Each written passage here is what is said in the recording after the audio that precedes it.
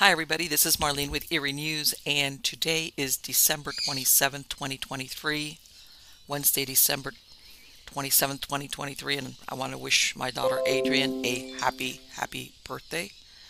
And we're coming down, that's it, we're at basically the home stretch of the home stretch of 2023. So let's get on to our first story, which is out of Stranger Than Fiction Stories, and it's titled Something About the Moon. What is it about that moon that has so many countries seeking to land there after America first visited in 1969? On March 4th, 2022, a leftover piece of a Chinese rocket that had been wandering in space for years hit the moon. It impacted on the far side near the Hertzsprung crater. First, it was believed to be a piece of SpaceX Falcon 9 rocket sent to monitor weather in 2015. Later, it was confirmed it belonged to China's Chang'e 5T1, sent out in 2014 in order to test technology to be used to retrieve samples from the moon. China denied the rocket belonged to their space program, saying the 5T1 had burned up when re-entering Earth's atmosphere. The denial was later explained as a confusion between missions. In June 2022, the impact from the rocket created two overlapping craters. One measures 59 feet and the other spans 52.5 feet. In 2021, NASA issued a report that details that there are over 500,000 objects, about the size of a marble, that can damage satellites, and about 26,000 pieces of junk, about the size of a softball or larger, orbiting the Earth. This is not the first piece of debris that has crashed into the moon. It's believed that in the future, junk in space should be better tracked. On June 6, 2023, China launched a new three-person crew to the space station. They plan to put astronauts on the moon before 2030. On August 23, 2023, India touched down on the moon's south pole. This was a second attempt after their first one failed 4 years before. A few days before, Russia crash-landed in their own attempt. Their mission was named Luna 25. It was Russia's first attempt to land on the moon in decades since the Soviet Union fell. Both lunar landers were unmanned. The lunar South Pole has frozen water reserves, and the value in this is that it can be broken down into oxygen and hydrogen. This can be used as fuel to launch rockets to Mars without the pull of Earth's gravity. A few days later, Japan's first SLIM, or SLIM, lunar module was to be launched from the H-2A launch vehicle from Tanegashima Space Center. The lander is about the size of a food truck, and it brought along a bus-sized telescope. It also could have been the first launch since the failure of the new H-3 rocket in March 2023. It was canceled minutes before takeoff due to weather. There are others who believe India's claim of landing on the moon is all fake. First China, and now India has successfully landed animations on the moons, and in an upside-down world, you're expected to digest it all as fact, despite precious little proof that these scientific accomplishments are real. And in the case of India's moon mission, the animation on South Park is better. In other words, I asked myself, after so many years, like I think a lot of people have asked themselves, why hasn't the United States ever returned to the moon? And it's very unusual that within months, years, very short time, all these multiple nations are landing on, even if they're unmanned.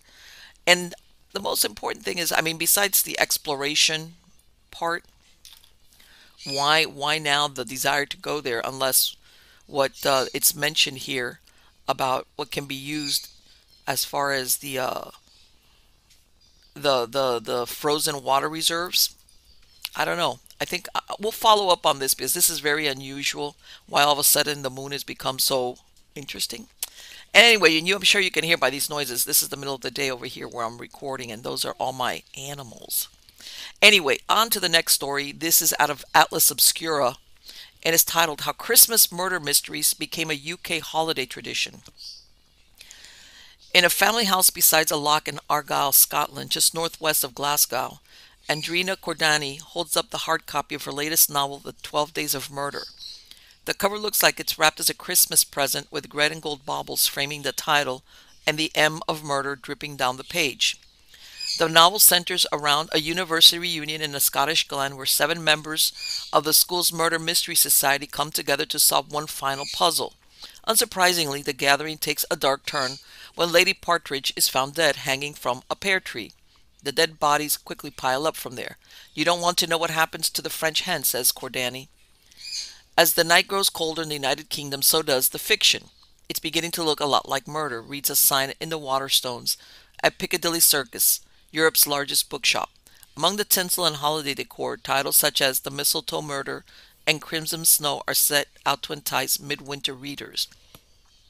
These books are classic and modern whodunit mysteries set during the holidays.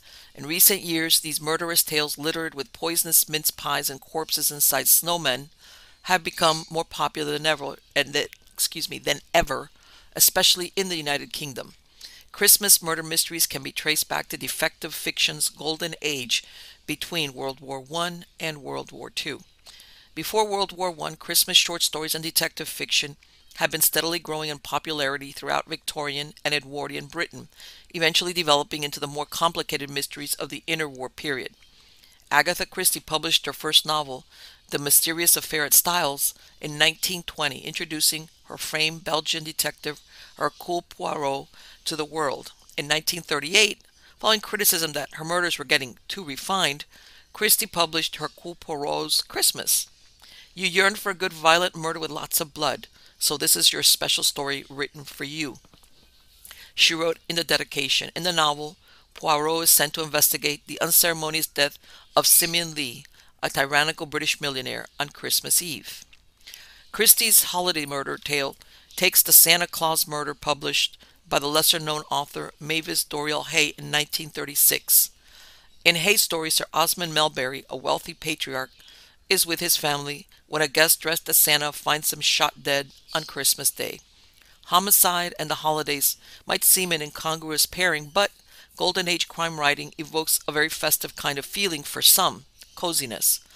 These Golden Age murder mystery novels and the modern books that follow their style are now often referred to collectively as cozy crime stories. It is likely that anxieties following the First World War led to a greater desire for the kind of escapism that crime fiction offers, where readers are greeted with puzzles and thrills in equal measure, says Johnny Davidson, editor of the British Library's Crime Classics series, a collection of republished Golden Age British detective fiction. Although they are varied and have adapted over the years, archetypical cozy crime mysteries are set in quintessential country houses and are rarely graphic. After an unexpected murder, readers race an eccentric detective or amateur sleuth to decipher his clues and find the killer amongst a close circle of suspects who are known to each other and possibly related, the butler, maid, and gardener excepted.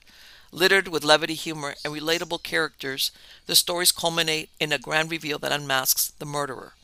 While some are darker than others, readers sitting safely by their firesides at Christmas can be assured that good mostly triumphs over evil. Between World War I and II, Christie and fellow British writers formed the Detection Club, an exclusive and quirky writers group that published its own mysteries. After World War II, the style continued, but some began to stereotype the genre as twee. Soon grittier psychological thrillers replaced cozy crime stories. However, in the last decade, cozy crime alongside thrillers has grown more popular than ever, particularly at Christmas. The reason for the revival is open to debate, says Martin Edwards, the author of more than 20 crime fiction novels and the nonfiction book The Golden Age of Murder, which examines the origins of the genre. Edwards has been tracking down out-of-print and unpublished mysteries for years, working with the British Library to republish them. Christmas murder mysteries have done particularly well in the United Kingdom. Now you go into a bookshop at Christmas and you can't move for books with snow and bodies, he says. Edwards stresses that the use of atmospheric vintage covers has been key to the republished book's success. It helps that many of the republished stories are short and easy to binge over the holidays, but they also offer readers an insight into a turbulent time in history, which may feel familiar today. The original Golden Age writers were writing about a very interesting time, says Edward, who disputes their coziness, pointing to the genre's darker works and historical value. In the 1920s, it was a reaction to the horrors of the First World War. In the 30s, there's the economic slump and economic tensions, he says. Is it that life today seems weirdly reminiscent of life in the 30s with all its uncertainties? When the British Library published J. Jefferson Farjeon's Mystery in White, A Christmas Crime Story in 2014, it became a bestseller. From then on, the librarian and Edwards have brought out Christmas crime novels and anthologies of republished mysteries with fearfully festive names. This year it's Who Killed Father Christmas and other seasoned mysteries, including a 1980s murder mystery where Santa is murdered in a busy London toy shop. The intellectual challenge of cozy crime makes the genre particularly attractive to readers at Christmas. For Simon Lee, a law professor at Ashton University who moonlights as a murder mystery writer, the stories are about fact-finding and how to deal with conflicting evidence, he says. At one level, you're reading it for enjoyment, and at another, you're seeing if you can solve the mystery before the writer tells you the answer. Lee, who published his own festive whodunit, The First Lockdown Christmas Mystery, thinks the holiday season is the perfect setting for murder mystery, and has encouraged his law students to write their own death-dealing tales over winter break. At Christmas, there are plenty of traditions to play on, and it's easy to imagine a group of people stuck inside for long periods, possibly snowed in. As tensions and spirits rise, a cozy crime setup may start to feel familiar. The nearest most of us come to that is at Christmas, he says. For good or ill, you end up with extended family and you often feel like killing them. These days, not all Christmas murders take place in quaint English villages, and not all authors or characters are white and middle class, a common criticism of the genre. Crime fiction, like most of the publishing industry, frankly, was dominated for a century or more by middle-class, largely male writers, with the exception of several very prominent Golden Age crime writers like Agatha Christie and Dorothy L. Sayers. Okay, says Wasim Khan, author and chair of the Crime Writers Association, which supports authors and hosts awards. He sets his murder mystery series in modern historical India, and his short stories involve one of his favorite Christmas themes, killing off Santa. The current popularity of crime fiction cuts across countries, continents, and cultures, he says, with the industry making efforts to match readers' demands for more diversity. I've seen a genuine and concerted attempt by most actors across the publishing industry, that means agents, editors, publishers, and marketers, bloggers, events organizers, to move that dial. Like Professor Lee, Khan finds that the best Christmas murder mysteries offer a challenge and are thought-provoking, but they're also based on the reality of family holidays. You've got these seething things going on under the surface. Crime fiction takes that one step further. You bump someone off, normally we'll just have a fight at Christmas, a sulk, and not speak to each other for a year. At their heart, Christmas murder mysteries are morality tales, he says. Using the holidays and an endearing detective to highlight the good and bad in human nature as we head towards a new year. Writing cozy crime mysteries, including those set in the holidays, has become so popular in recent years that others, along with the rest of the Crime Writers Association, has introduced the Whodunit Dagger, an award for cozy crime stories. According to the CWA's website, the award goes to a tale that has a clever intellectual challenge at the heart of a good mystery and revolves around quirky characters. The CWA's Twisted Dagger Award for psychological and suspense thrillers has launched as well, reflecting the two biggest selling crime genres today. The popularity of murder mysteries has also made its way to the screen. In the United Kingdom, it wouldn't be Christmas without an Agatha Christie adaptation. This year, it's the two-part Murder is Easy. And also across the nations, hotels, restaurants, and even castles are booked out for Christmas-themed murder mystery events in high numbers. Sam Emerson is a creative director of Moonstone's Murder Mysteries, a murder mystery events company. He writes the scripts, runs the show, and hires actors to entertain guests who play detectives for the evening. We've lost a dead body before, he says, recalling a performance where an actor playing the victim misheard a direction, leading 100 guests to scour a hotel only to find him lying in the grass outside. Emerson's company offers two Christmas mysteries, Murder by the Mistletoe, which is set at a 1920s coaching inn, and Winter Wonderland. Their bestseller takes place in a modern-day garden center grotto where Mrs. Claus has been found with a string of Christmas lights around her neck. Christmas is huge because of Christmas parties. We've got God knows how many Winter Wonderlands going out this year. For crime author Cordani, the tongue-in-cheek humor of Christmas murder mysteries isn't just about laughs, it's critical to the genre. The whole point of the midwinter holidays to remind us that there is still light. She says, even as the bodies pile up in Cordani's The 12 Days of Murder, there's still a lightheartedness to the story, reminding readers that the good days will come back. By the way, prior to this, Christmas time was, in the UK especially, it was the favorite time. And even here in, in the United States, it was a time for ghost stories. Like, and I think I've stayed, everybody thinks about Halloween, but no, usually it was the like the same thing, the fireplace, the coziness. This was the time to basically sit around the fire and listen to ghost stories. There was a lot of ghost stories written around that tradition of somebody retelling either something they experienced or something that was told to them. Next story is out of Stranger Than Fiction Stories and is titled The Betrayer. John Morgan was only 22 years old when he took a hatchet and killed 3 persons that had treated him like family. By the way, this isn't a cozy mystery. It's not cozy. It's not a mystery. It was real life. It's factual. This is 1897, West Virginia. Chloe or Chloa Kuntz married Francis Marion Faust and had 8 children, 5 girls and 3 boys. The youngest, Matilda Tilly, was only 2 years old when her father died in 1873. Chloe Faust remarried 2 years later. Her second husband was Edward H. Green, who was 28 years older than her. He had lost his wife the year before, and he had 7 children by her. He would have another son with Chloe named James. So they had like 15 kids plus 1 between them. Yippee. Chloe Faust Green's husbands were not meant to outlive her. Edward Green died in 1895 at the age of 90. 3 years before, she had lost her daughter Sarah Faust Whiting, who was 28 years old. Chloe kept living at the Faust farm in Jackson County, West Virginia. Her 3 children, Matilda, Nancy, Alice, and James, lived with her. The Faust Green family were known for helping others and were well liked in their community. They took John Ferguson Morgan into their home when he was 16 years old. It was said by the newspapers that in his early youth he had been neglected by his parents, who were indifferent people. He was an illegitimate orphan whose mother died when he was about 9 years old, and since then he had wandered from home to home. At the Green farm he was treated like a family member, and he lived with them until 1896, when he married Rebecca Hall and moved to a farm located less than a mile away. Chloe Green helped John by giving him work and making sure he could feed his family. She gave him a horse, which he traded for 2 younger ones. He took out a lien against the horses, and when the bill came due, he could not pay it. His solution to the dilemma was attacking his benefactress and her children. The week before the attack, Chloe Green was expecting money for a horse she had sold. John Morgan came to the house unexpectedly at 1 a.m. and asked James if they had received the money. Even though it was an odd question, James told him they expected it the next day.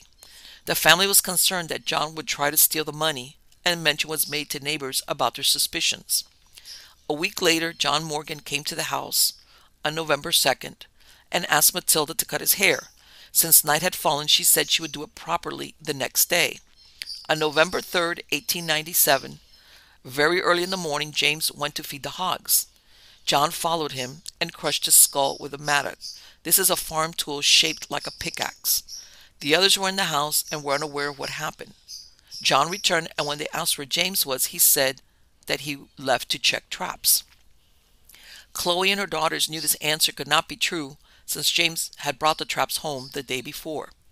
Though they were suspicious, Chloe went to the back of the house to make the beds. Nancy, Alice, and Matilda thought it strange that James had not returned to the house, despite Morgan's explanation. They asked John about this as they were making breakfast, and he tried to change the subject. Suddenly, he struck Matilda twice in the head with a hatchet. He then hit Alice on top of the head. The wound penetrated her brain, and she fell to the floor. Matilda regained her feet and ran out the door. Morgan went after her. Despite her wound, Alice got up and ran out of the kitchen through a closet into the sitting room and then to the porch. Then she saw Morgan coming down the passageway into the sitting room. Matilda was later found dead in this room. Chloe Green was still in the bedroom with the door closed. Morgan broke the door down. She tried to run away through the house while he attacked her with a hatchet. She was found lying with her feet on the edge of the porch and her body on the ground with 4 wounds in her head. Alice hid behind some boards and then in a corner of the hen house. Still bleeding, she made her way through the cornfields, hearing her mother and sister screaming.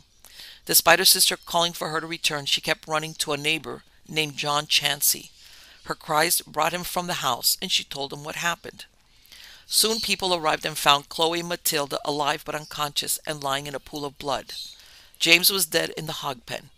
Chloe and Matilda would die from their injuries. The murder weapon was found a distance from the house in a garden by Mr. Chansey's house, leading one to believe that Morgan had followed Alice when she fled. By 10 a.m., 600 people were at the farm. G.W. Shamblin spotted John Morgan, and he was pursued along with other members of the community.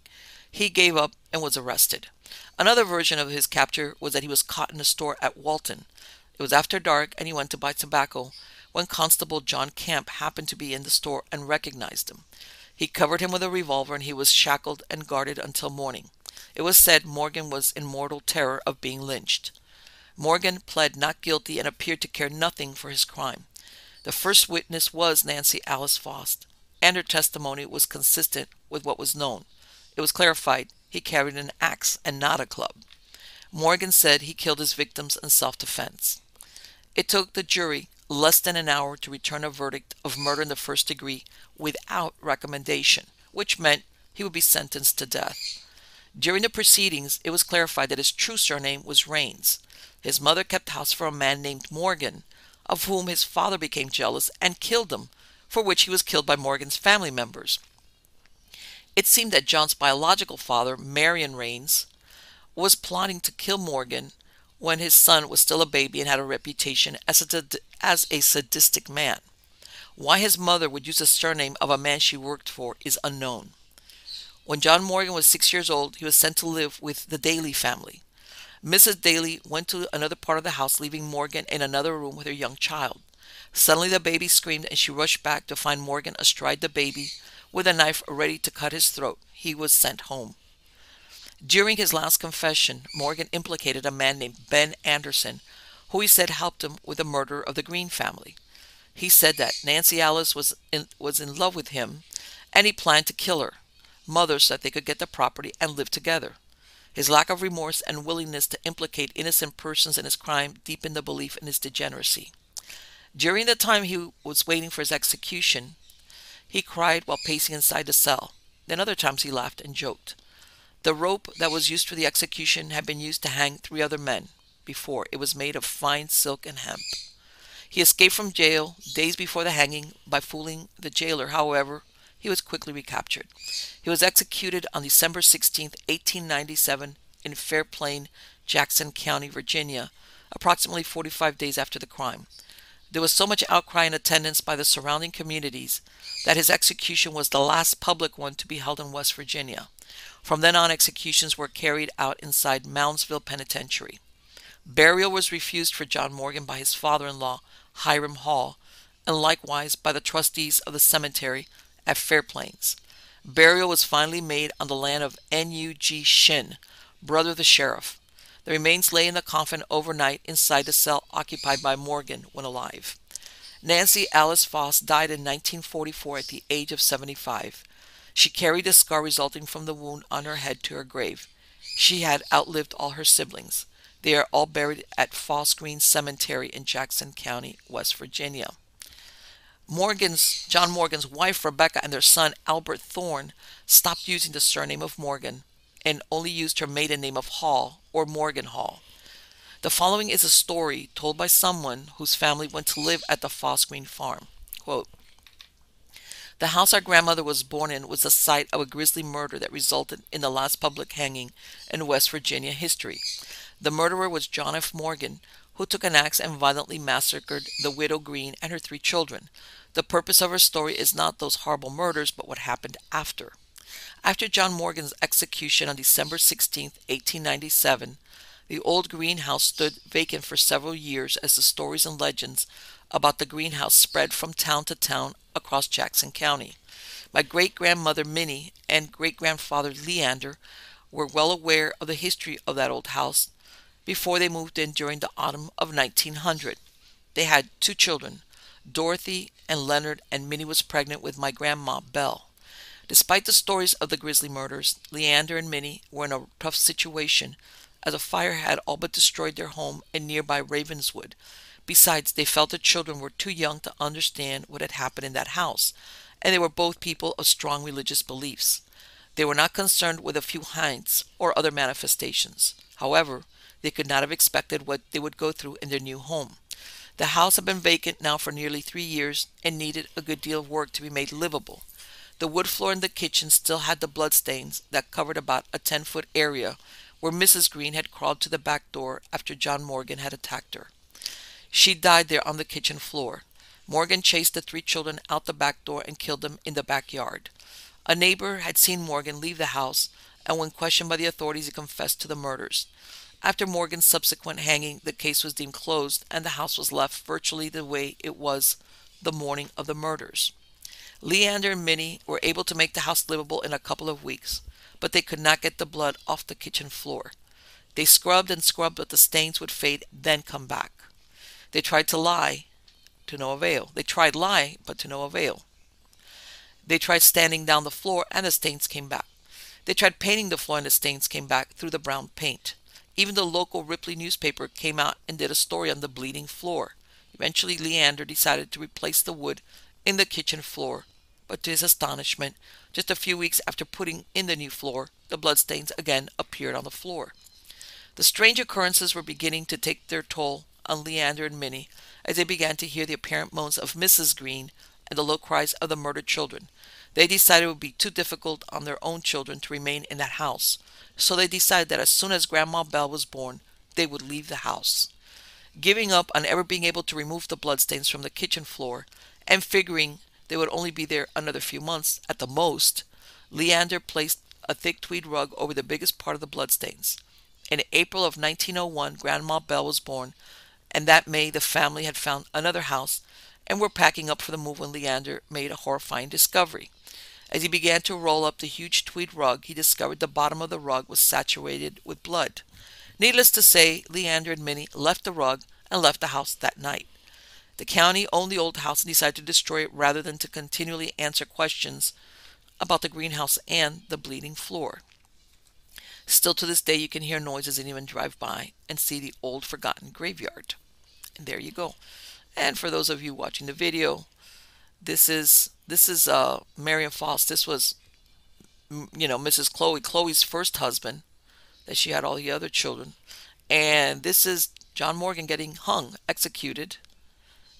And I'm talking about swift justice. And this is where Morgan lived, about a mile away. This house actually belonged to the Green family, and they kind of, they let him live there close by. So even as an adult and even after he was married, he was benefiting from his relationship, and he really, he betrayed them all. He killed them. And this is his wife, Rebecca Hall Morgan, with their son, Albert, who was a baby. So, yeah.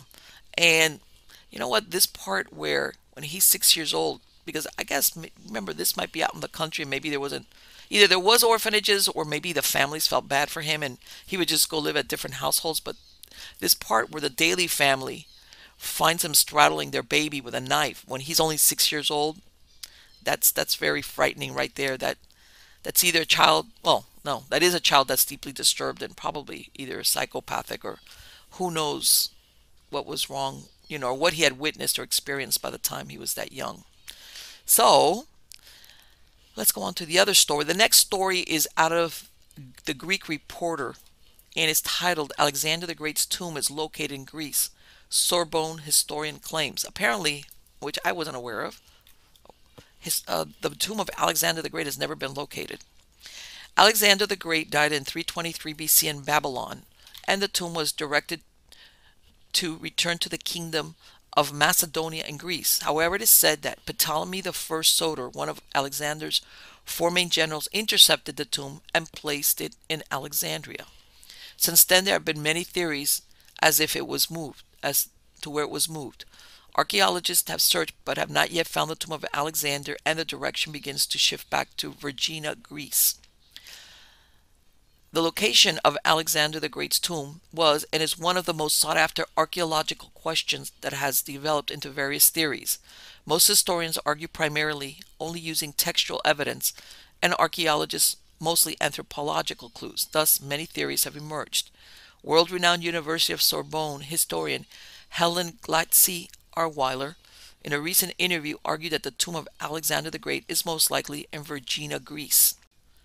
Arweiler argues the tomb excavated by Manolis Andronikos and identified with Philip II of Macedon is in fact Alexander's. This diverts from the popular opinion of the tomb being in Alexandria. In King Philip's tomb, a haunting depiction is found on the pediment, with Alexander the Great in the middle. However, there are two more interesting details found in the Philip II's alleged tomb. In the deathbed, the images of a satyr, a male deity, and the Greek god Dionysus are found. For the connection to the satyr, Arweiler relates the story, conquering a Phoenician capital Tyre, of Alexander. During his extensive campaigns, Alexander encountered formidable resistance when he arrived in Tyre. In a moment of doubt, Alexander, according to legend, dreamed of a satyr. As an Aristotelian, he saw this as an omen, a play on words in ancient Greek where a satyrs sounds like Tyros is yours. This encouraged Alexander to stay and successfully capture Tyre. In the context of Alexander's life, the significance of Greek god Dionysus and satyr imagery is profound. Dionysus was not only a wine deity but also a symbol of the divide between civilization and the wild, embodying the spirit of conquest and change. The satyr, who was frequently associated with Dionysus, represented unbridled nature and freedom. These images on the tomb may represent Alexander's dual nature as a civilizer and a conqueror, as a man who straddled the known and unknown worlds. Therefore, according to Arweiler, the two images of satyr and Dionysus discovered in the Macedonian tomb are more related to Alexander's story than to King Philip's. When Alexander, having conquered much of the known world, sought deification, the story takes an intriguing turn. He demanded that the Greeks acknowledge him as a god. The Spartans agreed without hesitation, but the Athenians debated the proposal. Demades, an Alexander friend and prominent Athenian orator, proposed making Alexander the 13th Olympian deity. Outraged, the Athenians fined Demades. His response, "He who grasps the heavens loses the earth," alluded to the dangers of overachievement. Fearing Alexander's wrath, the Athenians eventually caved, agreeing to worship him as Dionysus. The famous cynic philosopher Diogenes remarked sarcastically, "If you make him Dionysus, make me Serapis," another deity known for syncretic qualities combining aspects of Greek and Eastern divinities. This is not the first time Arweiler discusses the location of Alexander's tomb. In her work, Alexander the Great of the Byzantines, Arweiler seeks to answer the riddle of Alexander's tomb. She notes that the tomb with a leg injury similar to that sustained by Philip II gave credibility to her theory. Let me go back here. She notes that the findings of American anthropologists who discovered a skeleton near the tomb with a leg injury similar to that sustained by Philip II gave credibility to her theory. Furthermore, this skeleton did not fit the armor discovered in the tomb, which closely resembled the armor worn by Alexander at the Battle of Gaugamela, as depicted in the famous Pompeii mosaic. Even more surprisingly, traces of a mineral known as cryoscola were discovered on the skeleton, a substance used in Egyptian mummification, complicating the mystery even further. Glatzy Arweiler also mentioned Lucian's writing in her book, which speculate on Alexander's desire to see the stories written about him after his death and the intense power struggles among his successors. This historical context emphasizes the period uncertainty and the possibility that the location of Alexander's tomb is still unknown. The mystery surrounding Alexander the Great's final resting place remains unsolved, with Helen Glatzy Arweiler's theory points to Greece as a possible location. Her research combines the anthropological findings and historical analysis, adding a new element to this age-old quest. Despite compelling arguments, the exact location of Alexander's tomb has not been determined by historians or archaeologists, leaving room for further investigation and discovery in this fascinating chapter of history. And you know what I think is really funny?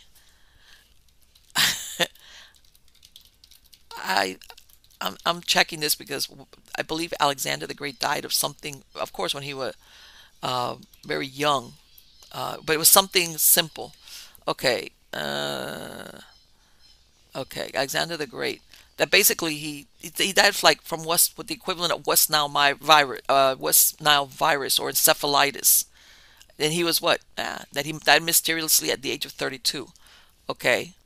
My point being uh, is that he's here, he's trying to get deified and become an Olympian god, you know, and he's thinking he was that he thought of himself not an ordinary man and a god. And I think he found out that he was very ordinary when he died that way. So it's like, that saying about a legend in his own mind. I mean, yes, he was a great general and whatever, but yeah.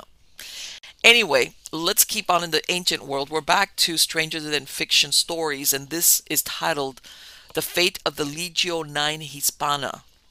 In June 2023, it was announced that a silver military medal with a Medusa motif was found in what was once the northern edge of the Roman Empire in Britain.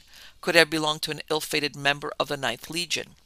The snake-covered medal dates back approximately 1,800 years. It was unearthed on June 6, 2023 at the archaeological site Vindolanda. This was the site of a Roman auxiliary fort built around 100 AD, about 20 years before the construction of Hadrian's Wall. The falera, which was a military decoration, was found under a barrack floor. The motif is Medusa, which is mostly known in the Greek story where Perseus beheads her while she sleeps by using Athena's shield as a mirror. The Medusa, also known as Gorga, was one of 3 Gorgons. They were described as winged human females with snakes growing from their head instead of hair, and looking into their eyes would turn a person into stone. However, by Roman times, Medusa's image was used to repel evil and to stop bad things from happening to the wearer. The snake-haired image has been found on Roman-era tombs, villas, and battle armor. Alexander the Great was pictured in a 1st century mosaic with a Medusa on its breastplate. The falerae were awarded for valor in battle, and they would be worn with a strap. Most medals are found in burials. Around the time the wearer of this falera lost his medal, the Legio 9 Hispana, or the 9th Spanish Legion, had already fought in Britain and various provinces throughout the Roman Empire. It was one of the oldest and most feared units in the Roman army. The 9th Legion fought in the siege of Asculum in 90 BC. In 65 BC, Pompey raised them to march in campaigns from Gaul to Africa, Sicily to Spain, and Germania Inferior to Britannia. Upon becoming governor of Cisalpine, Gaul, in 58 BC, Julius Caesar had 4 legions that were already based there. They were the 7th, the 8th, the 9th, and the 10th. Caesar disbanded them after his final victory and settled the veterans in Pisernome, which is modern-day Abruzzo, Italy. After Caesar's murder, there was an attempt to recreate the 7th, the 8th, and the 9th Legion, but it wasn't until Octavian took power that he recalled the veterans of the 9th to fight in the Balkans, where they received the title Macedonica. They battled against Sextus Pompeius in Sicily in 35 BC. Octavian then used them in other battles, including the Battle of Actium against Mark Antony in 31 BC. In Hispania Tarraconensis, which is Spain, they battled the Cantabrians, and this was from 25 to 19 BC. This is when the name Hispana was attached to the legion. In 43 AD, they most likely participated in the invasion of Britain. In 61 AD, they suffered a defeat in the rebellion of Boudica. Most of the foot soldiers were killed and only the cavalry escaped. In 71 AD, they battled the Brigantes and constructed a fortress at Eboracum, which is York. 10 years later, they were under the command of Agricola for the invasion of Caledonia, which is Scotland.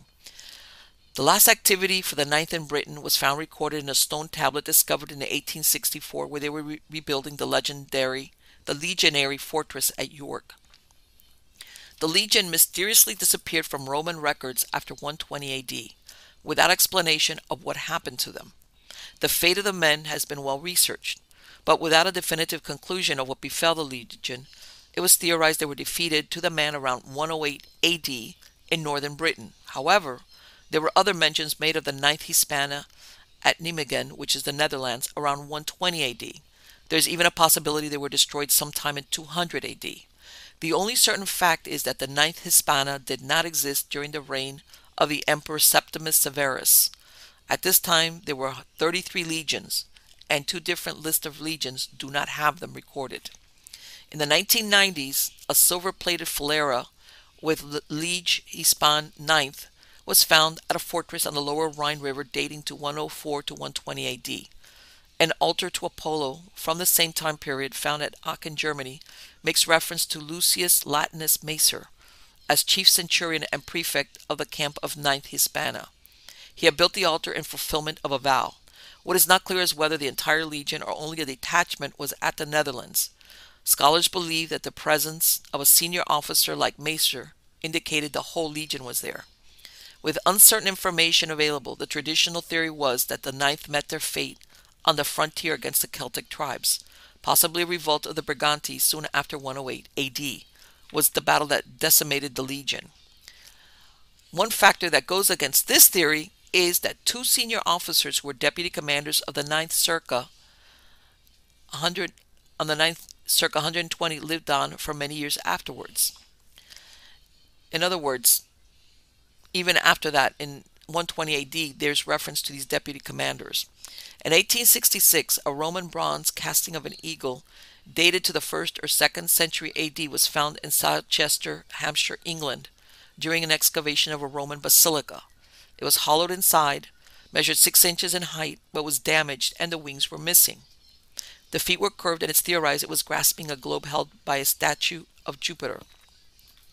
Rosemary Sutcliffe, author of The Eagle of the Ninth, created her story based on the disappearance of the Ninth Legion and the discovery of the Selchester Eagle. The movie The Eagle in 2011 was based on her novel. The demise of the Legion, which numbered 5,000 of Rome's finest soldiers, is argued to have happened either in northern Britain or in the east of the Roman Empire. There are several wars that could account for the end of the Ninth Legion.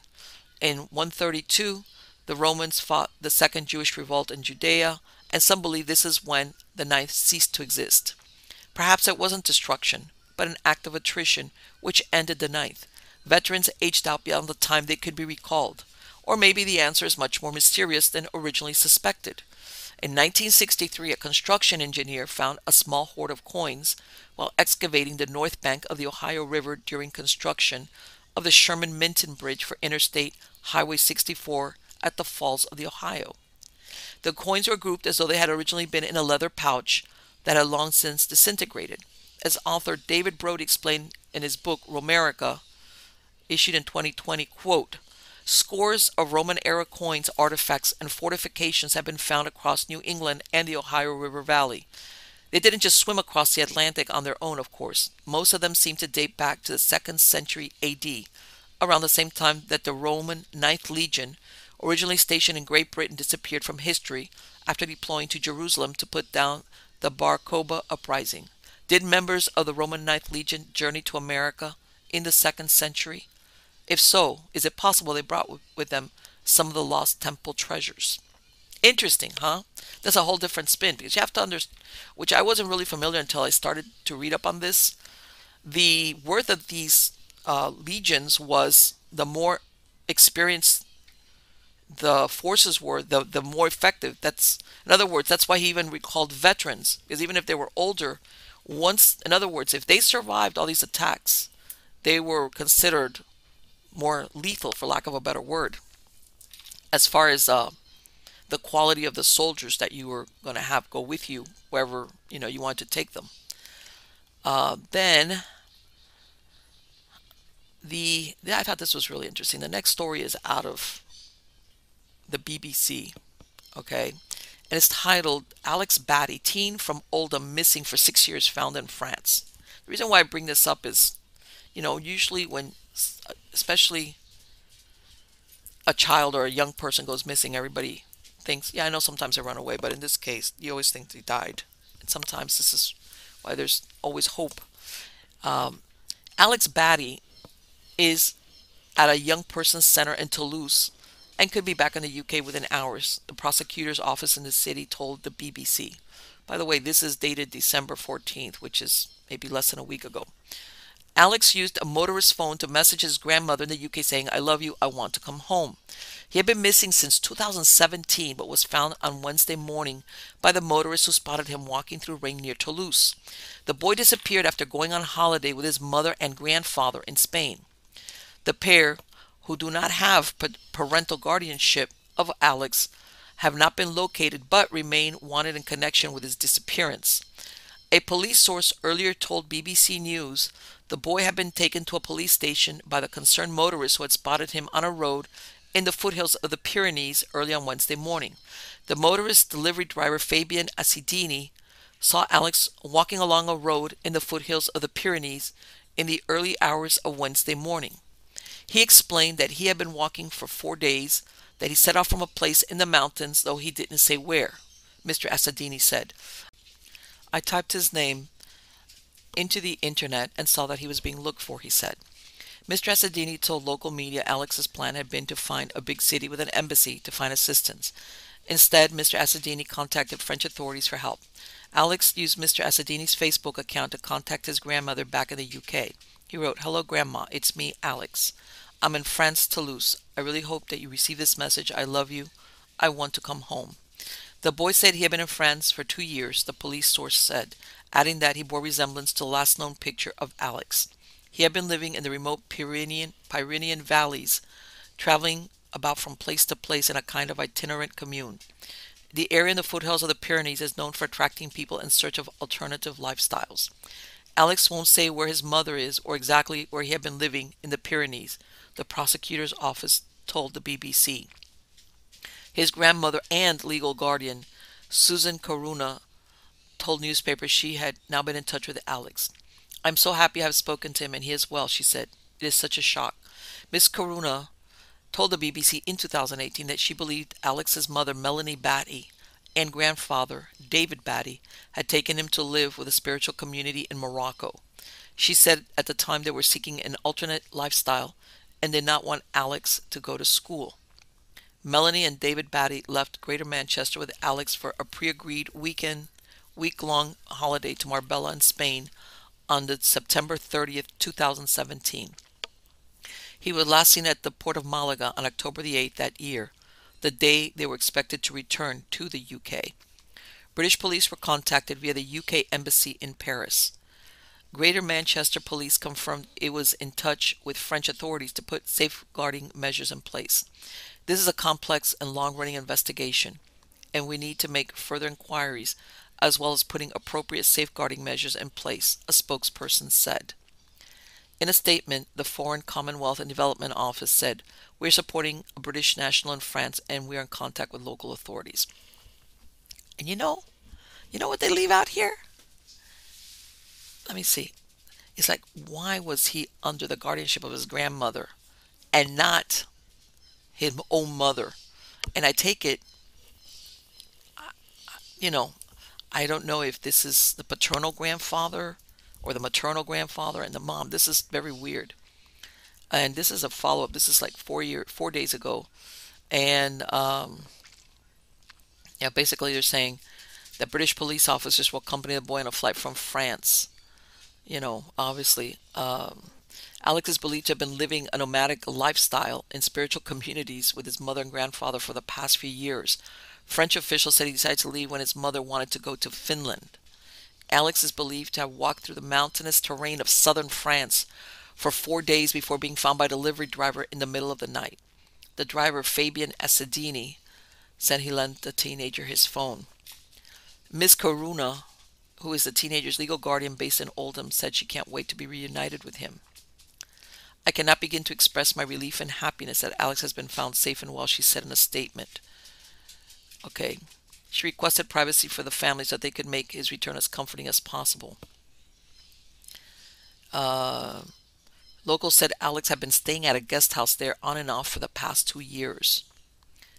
They said he was living with his grandfather, who did odd jobs in the area, and his mother was in the neighboring region. The residents added, while his French wasn't great, he was always polite. French police said Alex told them his grandfather died. There about 6 months ago. 3 locals, however, have told the BBC his grandfather was seen alive as recently as last week. Let me tell you, this is very weird. I want to follow up on this because it's like his mother, is this his maternal grandmother? Like, why was this child taken as a very young child? Because remember, 6 years ago, he was not even a teenager. Why would he be in the custody of his grandmother versus his own mother? And this is the part I don't understand. They take him and they should have just let him go back and be with his grandmother instead of living this nomadic lifestyle. And his mother sounds like a real cuckoo bird, if you know what I mean. Yep, a real cuckoo bird. And unfortunately, that's not a good thing for children. So anyway, guys, I hope you like this last group of eerie stories. And for all of you out there, Merry Christmas. Merry Christmas and Happy New Year. We're coming up on it fast. Till next time.